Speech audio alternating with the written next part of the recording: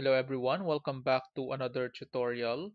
Sa video na ito, pag-uusapan natin paano nga ba kayo mag-interpret ng results ng multiple linear regression at pagkatapos nun ipapakita ko rin sa inyo paano nyo siya ire-report gamit yung tinatawag na APA format para sa inyong research paper o para sa inyong assignment. I-explain ko ang concepts na ito sa Tagalog pero yung aking write-up ay in English. Sige, mag-start na tayo. So, reviewin lang natin yung napag-usapan natin doon sa ating computation. I hope na daanan nyo na yung ating video na ito yung title, Multiple Regression Tagalog Tutorial sa jamovi.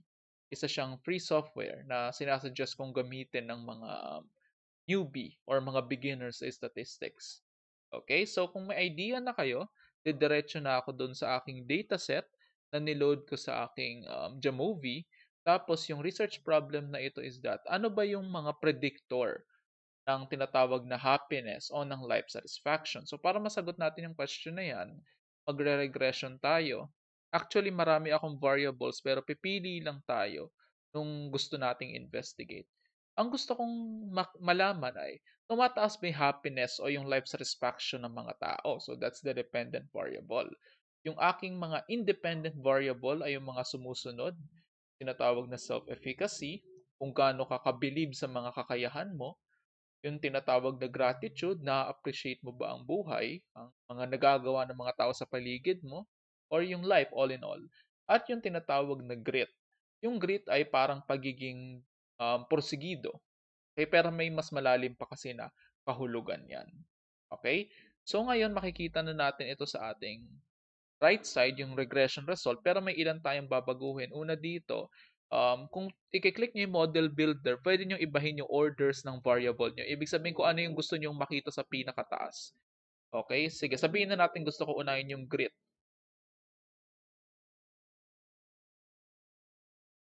Yan, naglo-load siya, tapos nabago na yung order niya.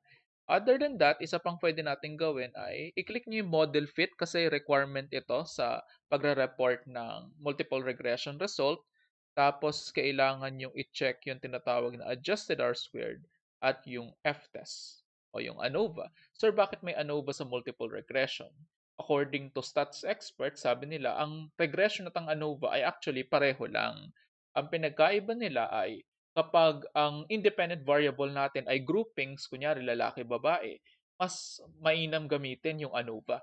Pero kung ang ating independent variable ay score, for example, itong gratitude score, mas mabuting gamitin yung tinatawag na linear regression. So depende lang sa research problem mo. Pareho silang nag-investigate ng impact, tinatawag.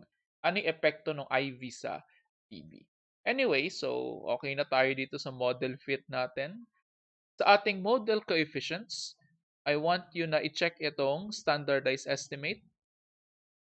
At ayan, nagdagdag siya ng isang column.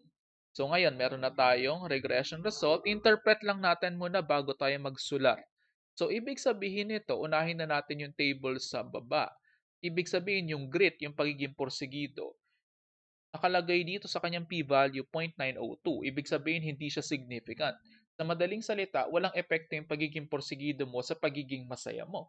So, dito ka na mag-iisip, ano kayang possible na explanation dito? Well, para sa akin, may mga tao kasi na sobrang sipag tapos hindi na sila nakakapag-enjoy. Perhaps siguro kunyari sa online classes tapos nai-stress sila. So, sobrang porsigido nila. Posibleng nasa-sacrifice yung pagiging masaya nila sa buhay. That can be one possible explanation. Pero marami pang iba. So, you have to look at your literature. Gratitude, definitely. Tingnan nyo, yung p-value niya ay less than 0.001. Ibig sabihin, significant talaga yan. Okay? Sa Tagalog, may impact talaga siya. Okay? May impact yung gratitude sa pagiging satisfied with your life. You may notice na, sir, ba't may Z doon sa iyong mga variable? Kinonvert ko kasi siya in Z-score. Meron din tayong tutorial kung paano i-convert yung mga score sa Z-score. Kaya ako siya ginagawang Z-score para kumbaga pare-pareho yung mean niya. Okay, hindi siya, kasi minsan may mga test na 1 to 10, 1 to 100. Eh kung gusto kong ipare-pareho yung mean niya, i-convert ko siya sa Z-score. So magandang practice din yun sa research. Anyway, tingnan natin. So, para malaman nyo ano yung epekto ng gratitude sa life satisfaction, titingnan nyo yung estimate o sa ibang software tulad ng SPSS. Ang tawag dito beta. Yung beta values niya, yung statistic na ito, yung estimate. So makikita nyo, may 0.35695. Ibig sabihin, sa bawat isang puntos na increase ng gratitude, for every 1 point increase in gratitude, yung life satisfaction mo tumataas ng 0.35. So ibig sabihin, di ba, may maganda siyang epekto sa ating, what do you call this? Life satisfaction. So mas grateful ka, mas appreciative ka, mas masaya ang buhay mo. Syempre, tinitingnan mo yung blessings mo sa buhay eh. Sana nararamdaman nyo rin yun. And also, although medyo surprising, no, yung self-efficacy, yung paniniwala mo sa iyong sariling kakayahan, may positive impact din sa life satisfaction kasi makikita nyo significant. Tapos, yung kanyang estimate ay positive din, walang negative sign eh.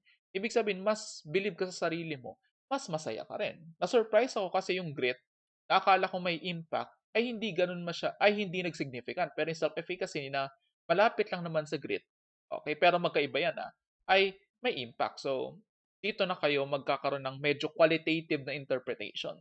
So according sa ating experience, sa ating literature, ano kaya yung posibleng paliwanag dito? Alright? So ngayon, siguro nagtataka kayo, anong pinagkaiba ng estimate sa standardized estimate? Yung standardized estimate kasi, kino-convert niya into z-score yung mga variables. Eh since na-convert na nga into z-score, yung ating estimate at standard estimate ay pareho lang. Pero kung nakalimutan niyo mag-convert into z-score, huwag kayong mag-alala. Kasi sa standard estimate, automatically, kino-convert niya na yan sa z-score. So, ibig sabihin, pinapareho niya na yung mga mean ng mga variable mo para mas madaling makita. Ano nga ba yung may pinakamalaking impact? And obviously, 0.00, 0.35, 0.33, ang may pinakamalaking impact sa life satisfaction ay yung gratitude. Mas grateful ka, mas appreciative ka, mas masaya ka sa buhay. Okay, ngayon naman tingin tayo sa ating ANOVA table. Ang binibigay kasi sa atin na data ng ating model test o yung ating F-test dito ay yun bang overall model natin o yung ating mga predictor ay tumutugma, umaangkop ba doon sa ating dependent variable? Kumbaga may impact ba siya talaga? Ang mga titingnan nyo dito ay yung R squared at yung adjusted R squared. Ang interpretation nito, kunyari 0.32, ibig sabihin 32% ng pagbabago-bago sa DV ay pinapaliwanag nung tatlong IV mo. Kunyari, di ba, may mga research. Ilang percent ba ng talino ng bata yung galing sa nanay? So, out of 100, tinitingnan yung R squared. So, ganun din sa ibang research. Out of 100%, ilang percent yung kayang ipaliwanag ng tatlong variables na ito. At yun ay 32%. So, okay na rin for me. Some of you, posible ang gamitin yung adjusted R squared. Ang pinagkaiba lang naman nito pag sinabing adjusted R squared, kapag generalize mo na sa buong population, kunyari sa buong Pilipinas, ito yung kanyang magiging, ito yung mas akma na value. So you may want to consider na ito na lang i-report ninyo. Para i-report siya, i-convert nyo siya into percentage, meaning instead the 0.312, ita times 100 nyo yan, or multiply to 100, magiging 31.2%. 31.2% ng pagbabago-bago sa DV o sa life satisfaction ay pinapaliwanag ng ating mga IV. Tapos, huli yung titingnan ay yung F-test. Significant ba or hindi? Kung significant siya, ibig sabihin, may impact talaga yung mga IV mo sa DV mo. At ngayon, i-write up na natin sa ating MS Word yung result niyan. So, eto. Ito yung aking very direct to the point na write-up. Tingnan nyo muna yung format ng aking table. This is my prescribed format. Yung ating standardized estimate ay instead na standardized estimate, ginamit ko yung symbol niya na beta. So, depende sa inyo o sa teacher nyo anong gusto nyong gamitin, estimate ba or standardized estimate. Pero minsan kasi ginagamit ko rin yung estimate. Depende talaga kung ano yung pipiliin ko. Pero ang pinagkaiba, pag ito, symbol niya beta. Pero kapag estimate, ang symbol niya ay italicized na B. Katulad nito. Tingnan na natin yung write-up. So, ibig sabihin, tingnan natin yung interpretation. This research is conducted to determine if great self-efficacy and gratitude predict life satisfaction among college students. It is hypothesized that the three predictors will be positively associated with life satisfaction. Results show that 32% of the variance is explained by the three predictors. Galing nga doon sa ating F-test. Yung tinatawag na, tinignan natin yung R squared. Ilang percent, okay, nung DV ay predicted ng ating mga IV, and that is 32%. Or you may want to use 31 point. Anyway, it's okay. Tapos, yung next sentences nyo, ipaliwanag nyo na isa-isa. Okay? But before you end the sentence, report the F test. Okay, sir, saan galing yung values na yan? Let's do this side by side. Okay. Ay isang italicized na F. Tapos, ano yung 3 tsaka 239? Yan po yung mga, eto yan, DF1 at DF2. Tapos, equal, ano yung F statistic natin? 37.6. P-value na 0.001, which means na may impact talaga yung ating mga independent forces. I-full screen ko ulit ito. Tingnan natin. Specifically, self-efficacy, ilagay nyo na agad yung beta value niya o yung kanyang estimate na galing dito sa table, 0.34. Okay? Self-efficacy. Tapos yung kanyang t-value, 5.57, at yung significance niya. Tapos second variable naman, and gratitude, siningit ko ulit yung coefficients niya na galing dito sa table. Kaya na lang maghanap kung saan galing. Are positively associated with life satisfaction. On the other hand, grit is not significantly related with the outcome variable kasi ayaw kong gamitin yung life satisfaction. Masyado siyang paulit-ulit. Ayaw kong redundant. Tapos ilagay nyo na yung kanyang mga coefficients. Yung beta, yung t, at yung p.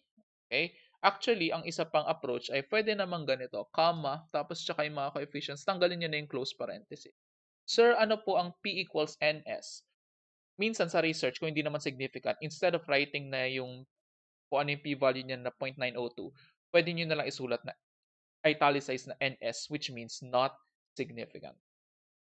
Tapos, interpret nyo na. This suggests that those who are more confident about their abilities and those who appreciate life are more likely to report higher levels of happiness and well-being. I hope you learned something from this video. Thank you sa pagsuporta sa ating channel. I hope na isi-share nyo ito sa inyong mga friends, sa inyong mga students, at sa mga kakilala nyong mahilig din mag-research. Thank you for listening. See you next time for another tutorial.